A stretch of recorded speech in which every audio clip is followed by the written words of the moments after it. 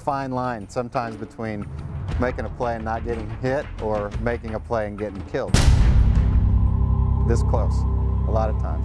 With the ball, if you hit it hard, it's probably going 120 miles an hour. So if it hits you in the face, it's definitely going to break something.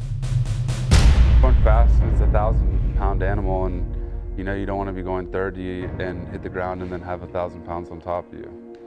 And all I remember is waking up in the hospital and not being in control of my body. And having to go out and play a game knowing that that was happening right next to us was probably one of the darker moments of all of our polo careers.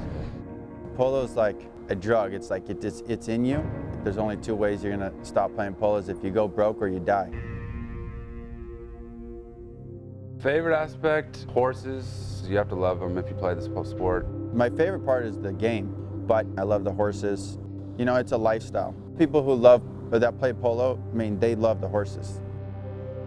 Jeff Hall. Jeff is, you know, I've known Jeff since he was about 8 years old. He bought his first horse from my wife and I.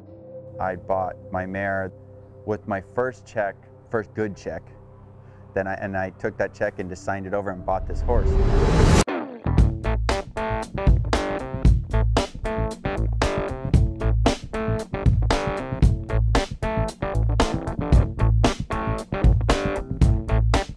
Being out here and working with horses and being on the ranch all the time, I have so much fun with these guys no matter what we're doing, you know, if it's polo or golfing or whatever. I enjoy spending time with these guys, definitely. When you get to be on teams with like really good friends, you know, you have like those buddies that you hang out with, and you know, we always go to the same place and play in the same tournaments, but you know, you're usually playing against each other. But when it happens that you end up on the same team, it's a blast. What's he like off the field? Yeah. Best buddy. Yeah. Best buddy for sure.